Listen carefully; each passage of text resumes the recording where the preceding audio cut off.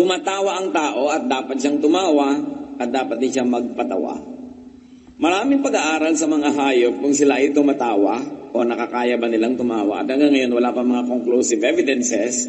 It seems like mga tao lang talaga ang merong ganitong uri ng regalo mula sa Diyos.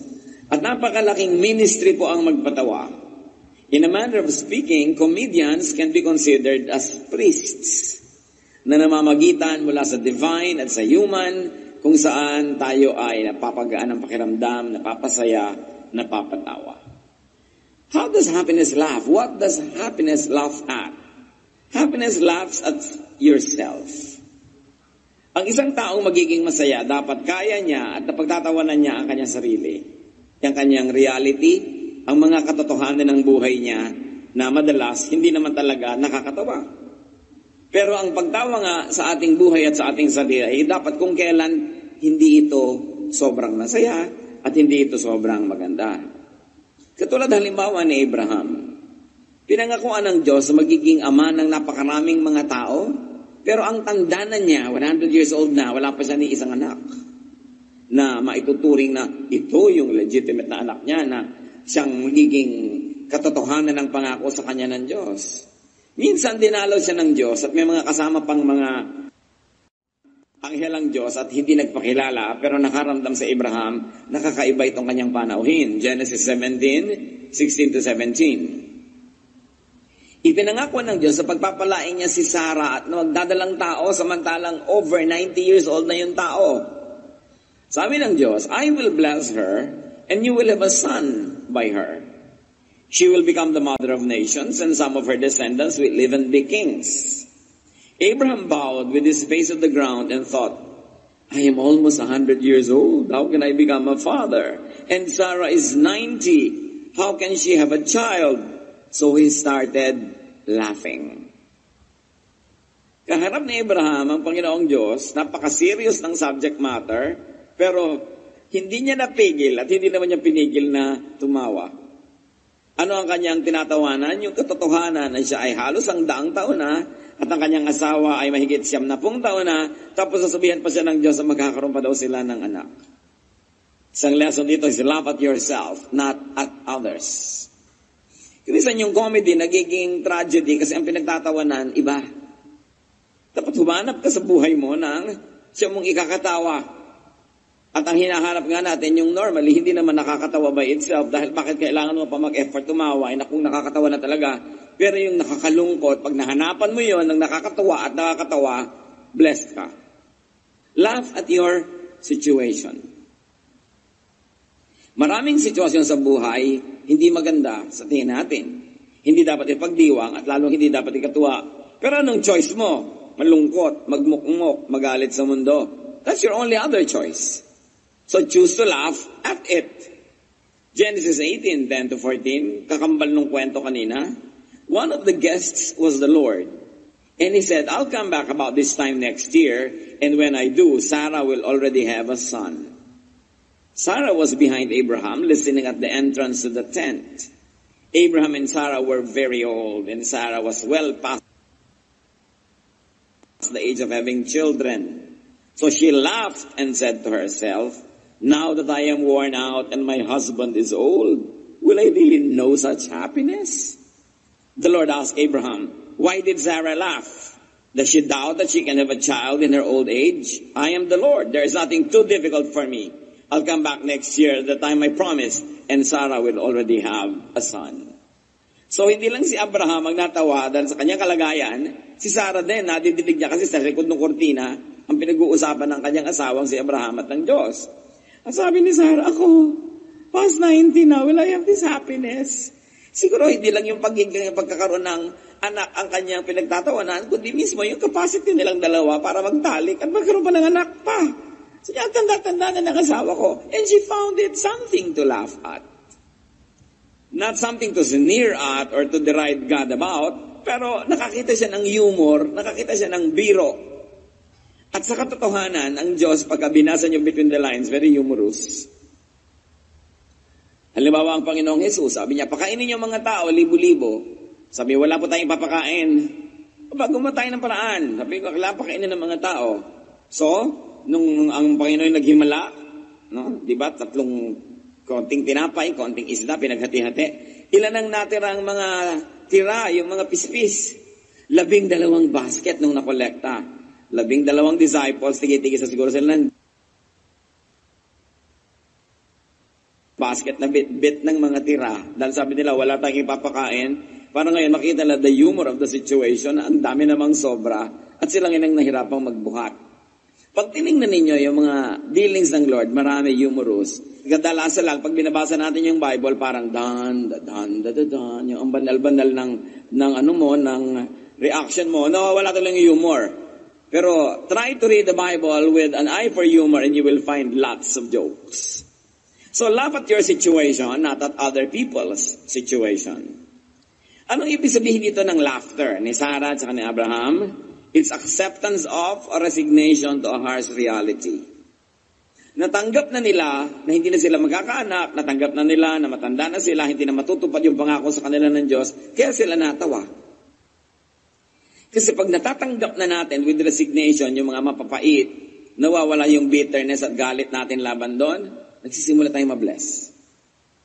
Hindi lagi mong nire-resist.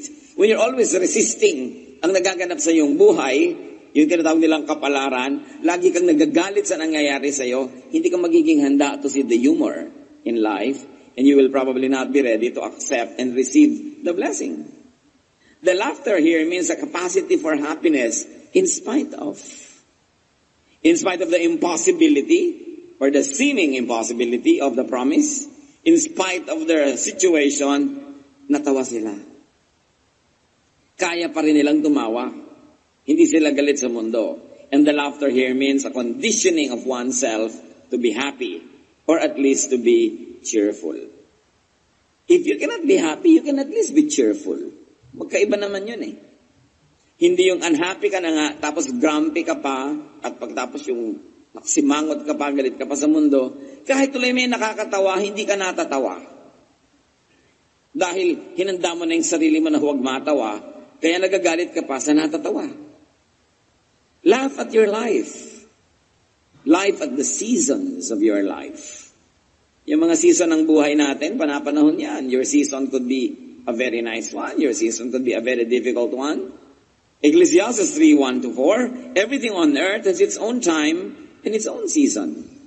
There's a time for birth and death, planting and reaping, for killing and healing, destroying and building, for crying and laughing, weeping and dancing. Nothing is permanent. Pagka masaya ka, magsaya ka.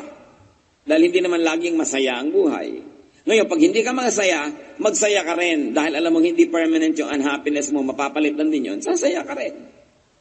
Now, if you want to be sad, nung masaya ka na, sad ka pa rin. Dahil sabi mo, naku, ang kasunod nito, sadness. So habang masaya ka, dapat fast forward mo na yung sadness mo. Tapos nung sad ka pa rin, hindi ka rin kahit kailan sasaya. It's a matter of choice. Nasa choice mo yan. Merong ikinalulungkot na wala silang kabiyak. Merong ikinalulungkot na meron silang kabiyak. Pwede mo nang ikasaya na wala. Dahil may advantage yun. Pero mo ikasayang meron, it's your decision. Nothing is permanent. Change is always happening.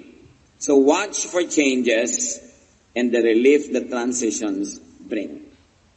Lahat ng pagbabago, may ibinibigay na relief yan. Hindi lang discomfort. Kailangan i-develop mo yung mata mo, kapatid, na makita yon. Di ba pag may threat of destruction and famine, you are scared, so you will laugh. Tinatakot ka ng buhay na maghihirap ka, tatanda ka, magkakasakit ka, you will laugh.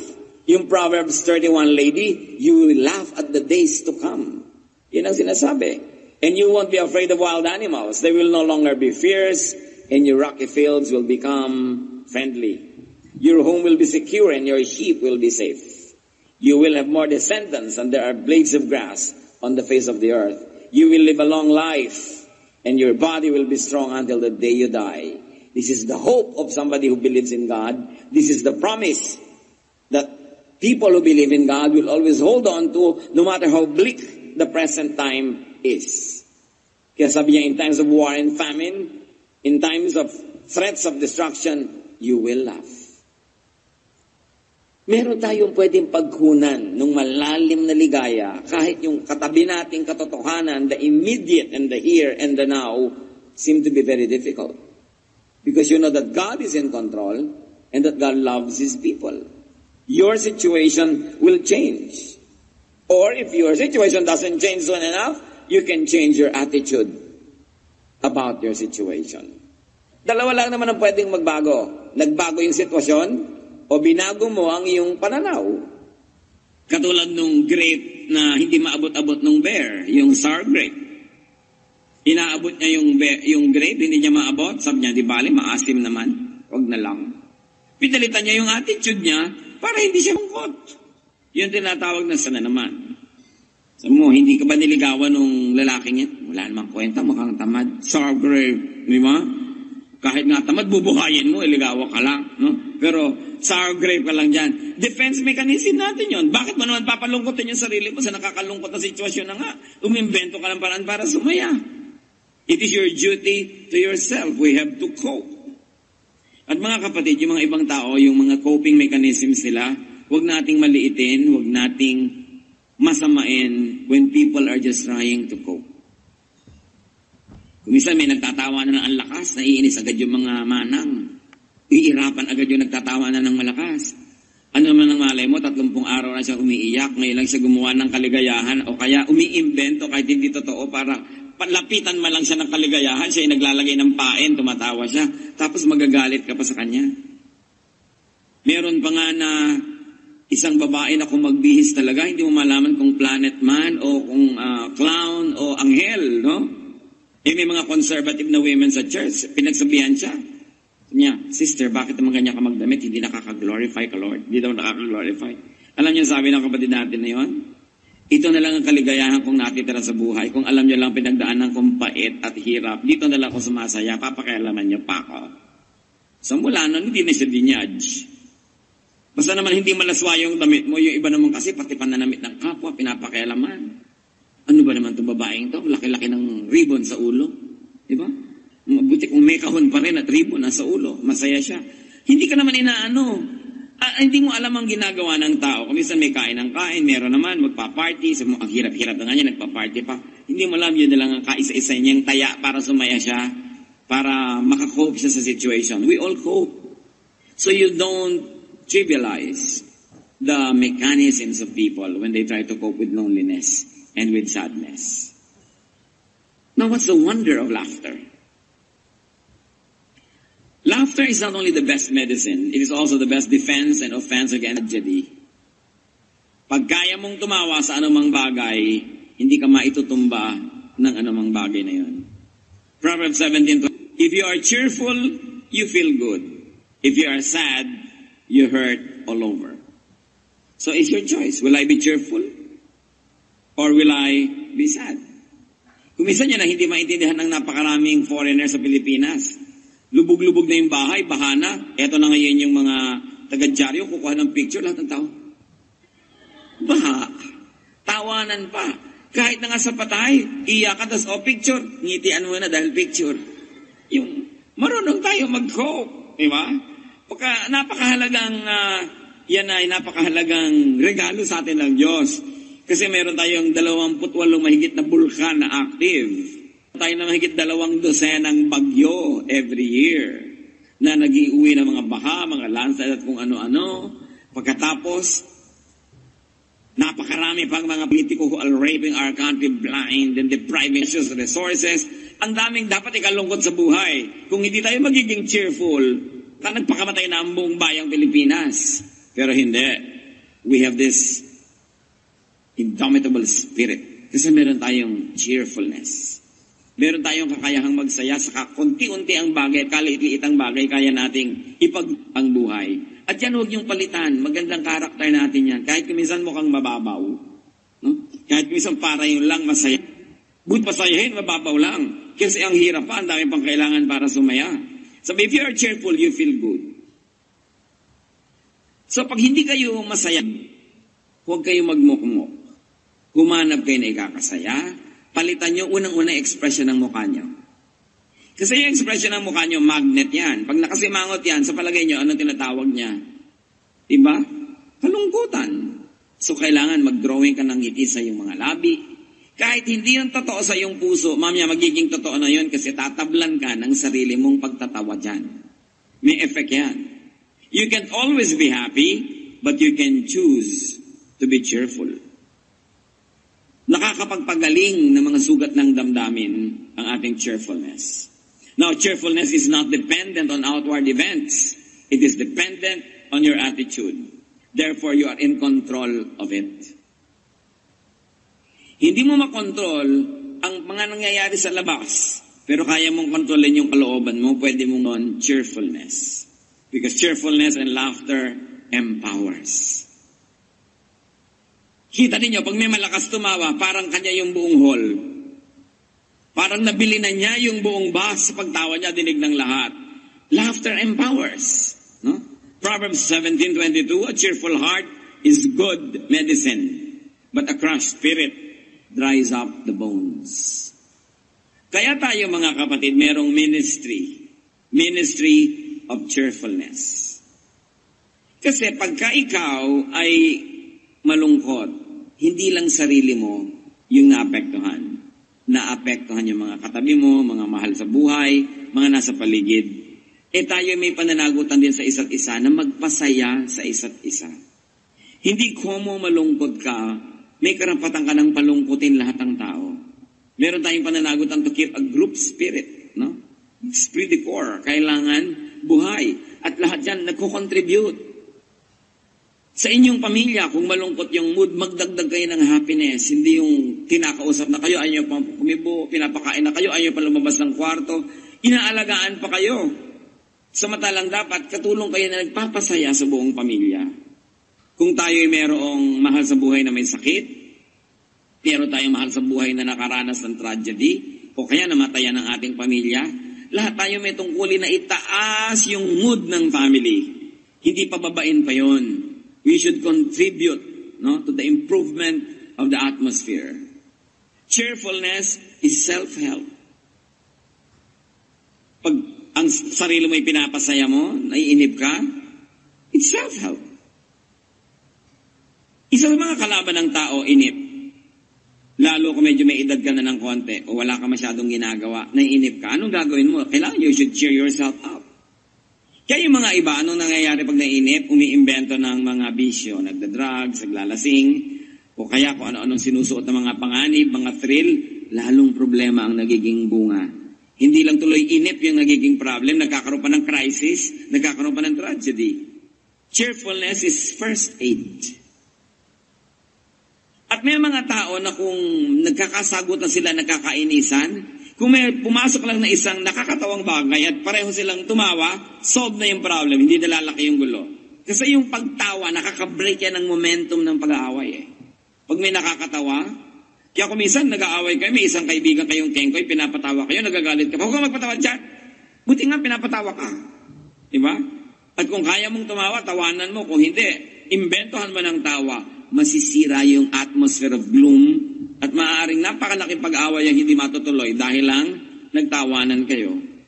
Cheerfulness is surgery.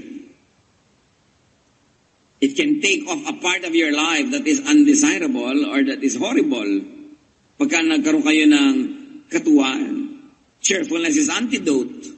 Kasi pag marami kang naipon na happiness and cheer in your life, kayang-kaya mong tumanggap ng mga hirap dahil maraming nakadeposit na positive, maraming mang ma-withdraw na negative, ang natira pa rin maraming positive. So cheerfulness is defense and offense. It is a powerful survival mechanism. Kaya pag may tawa ng tawa, huwag yung pigilin. Huwag yung lagi yung sinisikil yung tawa ng tawa. Dahil musika sa tenga natin yung laughter. Nakakahawa nga yan yung tawa. Subukan ninyo, maglagay kayo sa iPad nyo, kaya maglagay kayo sa recorder, maglagay kayo sa computer nyo ng mga tawa. Yung talagang tawang parang gumugulong sa sahig yung tumatawa. Makinig ka lang, natatawa ka na rin. Lagyan nyo kaya ng panaghoy. Ang i-recording nyo yung mga iyak. Hindi nyo, may talab din sa inyo yan. Pinipili nyo kung anong dinidinig. Pinipili nyo kung anong pinapapasok sa tenga, kasi pagpasok sa tenga, pumapasok sa brain. Pagkapasok dyan, brain na Kaya inaabangan nyo kung ano ang magandang pwedeng papasukin at makaka-effect sa inyo. Psalm 35, 27 to 28, let all who want to win be happy and joyful. From now on, let them say, the Lord is wonderful. God is glad when all goes well for His servant. Then I will shout all day, praise the Lord God, He did what was right. Pero ang mahalaga dyan yung sinasabi, if you want to win, be happy, be joyful. Yung palang premyo na. So find the bright, light, funny side of things. Lahat ng bagay has at least two sides. Gusto nyo mag-enroll, hindi kayo naka-enroll. May funny side din yun. Mag-e-exam kayo sa board, hindi kayo pumasa. May funny side din yun. There is also something that could be cheerful about. Kung hahanapin nyo lang, laging at least two sides yan. So dapat ang hinahanap nyo yung magpapasaya, hindi yung magpapalungkot. Proverbs 15:30. A little smile makes you happy, and good news makes you wrong. So minister with your smile and with your cheerfulness. A friendly smile daw makes you happy, tama naman. So why don't you happy? Hindi lumalapit pa lang sa'yo, may sasabihin sana ako sa'yo. Ano? Di ba? A friendly smile makes people happy. Pwede mo sabihin, ano? Pwede mo naman sabihin, alam mo, kinakalungkot ko, hindi ko mabibigay ang gusto mo. Pero nakangiti ka pa rin. Pero yung pang-discourage mo, baka kautangan, baka kahingan, baka kaabalahin, para kaagad tigre. Bakit? That is not ministering to others. Especially to people close to you. Sa takot natin kumisang maabala, sa takot nating maistorbo, mautangan, mahingan, malugi, ganun na yung mukha natin, mukhang pusang galit. Pero hindi nang hinihingi sa atin ang Biblia. You minister with your face. That when you let your face shine on people, they find a good reason, if not to be happy, at least to be cheerful. It is a ministry.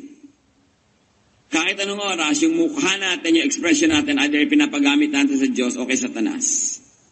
That we lift people up or we make them feel low and bad. Kumisan just to preserve our turf.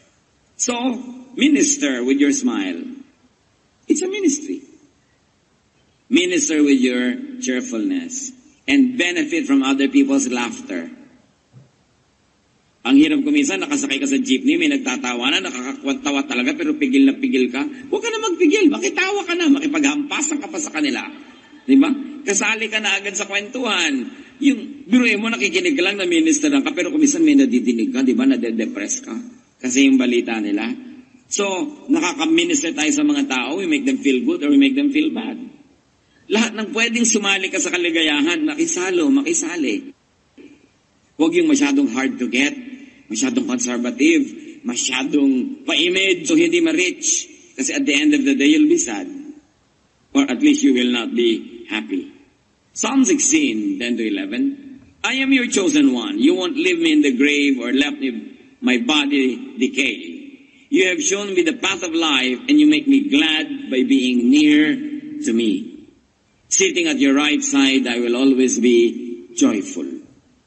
So ang tinutukoy dito, yung presence ng Amang Diyos. Sinasabi, katabi lang kita, kasama lang kita, masaya na ako. Hindi ba lagi naman talaga natin kasama ang Diyos? Wala ka naman pwedeng puntahan na wala doon ng Diyos. So wala kang dahilan para mawalan ng reason to be joyful about. Because you are in the presence of God, no matter what the situation. And if we're going to internalize that and operationalize that, ang liit ng darating sa iyong lungkot. At dumadapo man yan, maalala mo agad na hindi mo dapat i-entertain, itataboy mo agad. You cannot stop sadness, you cannot stop loneliness and worry from flying over your head, but you can stop them from nesting in your hair. Hindi mo dapat ini-entertain. Pag may naalala mo malungkot, ibahin mo, change channels, change the thoughts. Merong tugtog na nakakapagpalungkot sa'yo, huwag yan na i-play mo. Yun nagpapasaya. Dapat nagpapalungkot ka lang sa buhay mo at reflect, and your reflection makes you wiser. Other than that, be kind to your emotion. Find happiness in God's presence, and you will never run out of reasons to be happy. He who laughs wins. Proverbs 18:14, being cheerful helps when we are sick, but nothing helps when we give up. Marami mga pag-aaral na sa medisina, sa mga wellness fields, yung mga taong masayahin, mas madaling makarecover sa sakit. Yung mga malulungkutin, ang hirap tabla ng gamot. At madalis ma-infect. Mas madaling ma-infect ang mga taong malulungkutin kaysa mga taong masasayahin. Kaya dagdagan ninyo yung potential na kayo yung lumusog, lumakas, make yourself happy. And we are cheerful not only when we are healthy. Sabi, being cheerful helps one when we are sick. So kahit may sakit ka, maghanap ka ng ikakasaya. Diba? Mga ospital na magaganda mga painting, masasaya mga scenery yung nasa room para ma-lift up ang iyong spirit, para sumaya-saya ka. Ano ang mapapala mo pag nagmukmuk ka? Ano ang mapapala mo kung naninimangot ka? Pati mga tao, iwasan ka. So nababawasan yung potential that happiness be brought into your life. Happiness brings out laughter. But in turn, laughter can induce happiness. Yun po yung sinasabi natin kanina. Pag masaya ka, matatawa ka. Pero kung hindi ka masaya, magtatawa ka, mamaya sasaya ka na rin. Kailangan gumawa ka ng paraan para makawala ka dun sa lungkot at yung pagtawa ang isang mabisang paraan. Psalm 126, 1-2. It seemed like a dream when the Lord brought us back to the city of Zion. We celebrated with laughter and joyful songs. So laughter is a celebration. Create and join activities and situations that induce and release laughter. Manood ng comedy imbes ng tragedy o lalo na imbes ng horror. Bakit ka naman magbabayad para tumaas ang presyon, para matakot, para kilabutan, para nervyusin? Masama sa katawan yun. Kailangan merong nakakatawa. Kung meron kayong mga paboritong pelikula na talagang natatawa kayo, replay ng replay. Hindi naman nawawala ng talab yun. Pero ang nakikita ko maraming nire-replay ng mga tao, yung drama. Yung nakakaiyak, ito iiyak na naman siya sa part na yun. In fact, magsisimula na siyang manood, may katabi pang isang kahon na Kleenex. Pero ipapayakin mo ang sarili mo, nakakadrain yan. Kaya, maganda yung gift na meron kayong kaibigan na may sense of humor. No? Lagi nyo iimbitahin yun. Sasama kayo sa tao na may sense of humor, masigla, masayahin, kaysa yung mga taong laging malungkot. Samahan nyo lang yun to minister to them, but do not go with them too often dahil baka kayo madamay at kayo mahawa sa kanilang mga negative na pananaw sa buhay. Proverbs 15:13, happiness makes you smile, sorrow can crush you.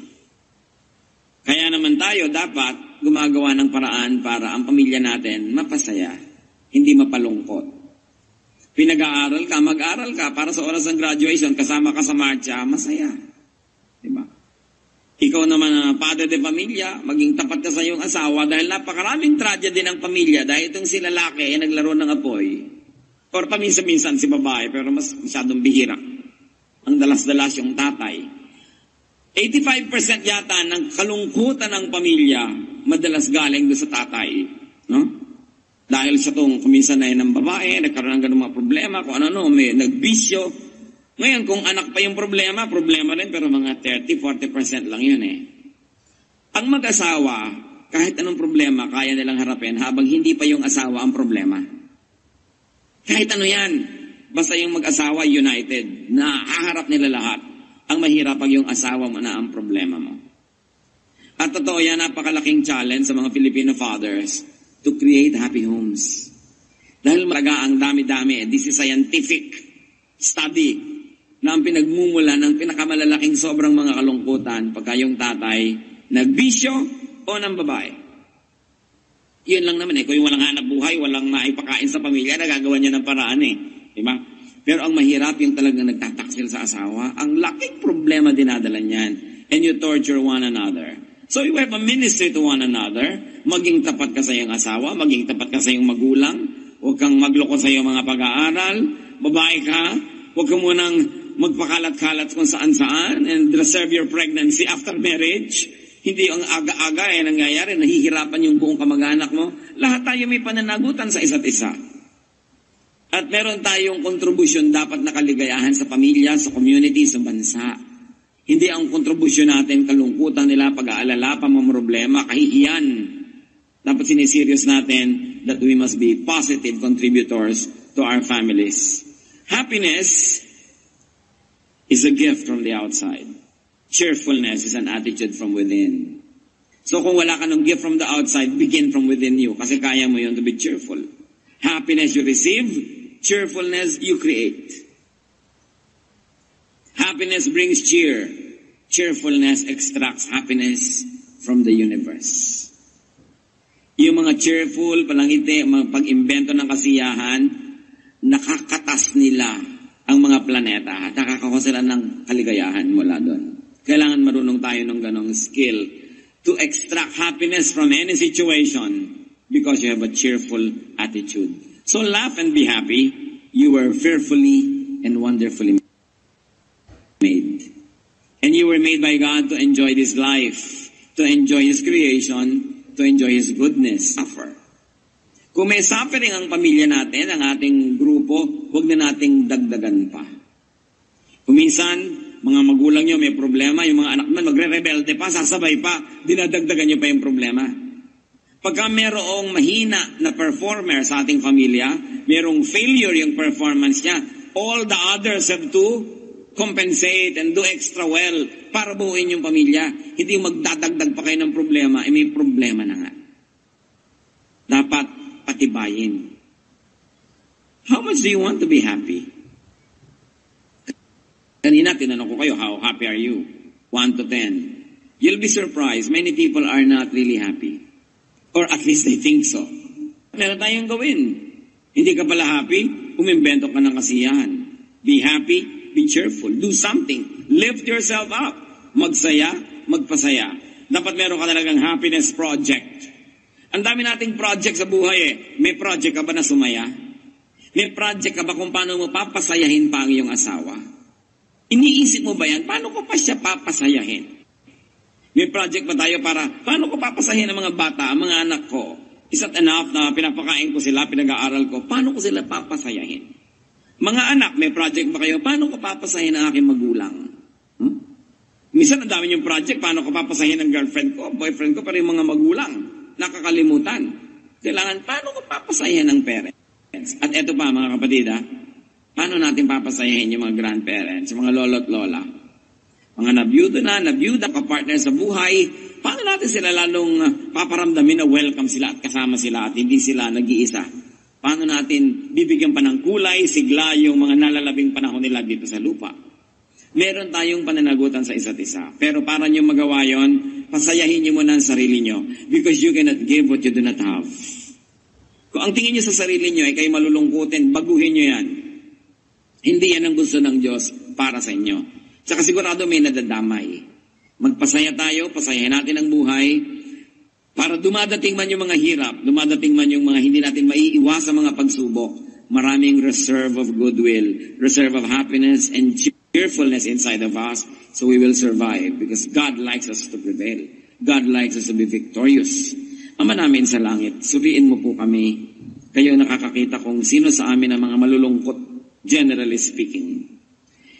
Ituro mo sa amin at ipakita mo sa amin, Lord, ang pinagmumula ng mga lungkot ng buhay namin at kung ano ang mga attitude, ugali, asal, behavior namin na lalong nagpapalala sa mga lungkot na ito, nagpapatagal, nagpapalalim.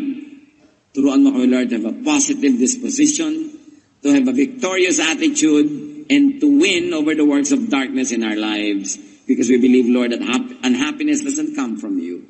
Sadness, sorrow doesn't come from you. It comes from the enemy who prowls around like a roaring lion looking someone to devour. Teach us to be watchful, teach us to be wise, and to reject the advances of the evil one to make us sorrowful. Turuan mo kami, Lord, to take control of our lives under your power and guidance so we can make ourselves and the people around us happier. Magbulay-bulay tayo mga kapatid. Identify natin sa tulong ng Espiritu ng Diyos yung ating mga ugali, asa na nagpapalungkot. Ipagdiwang natin yung mga ugali at asal natin nagpapasaya at let's do it more. And be serious about our ministry to spread happiness and cheer. It is better than religious work. It's like spreading the gospel when you spread happiness, when you spread cheer. Lord, sa amin pong pananahimik sumandali, kausapin niyo po kami, papagliwanagin yung mga isip namin, at nawa to be more cheerful and how to make us happy. Ituro mo rin sa amin ang mga ginagawa natin sa kapwa. Kaming tigilan ng mga ito, palitan ng nakakapagpasaya. Let's be alone with the Lord. Be happier with the Lord.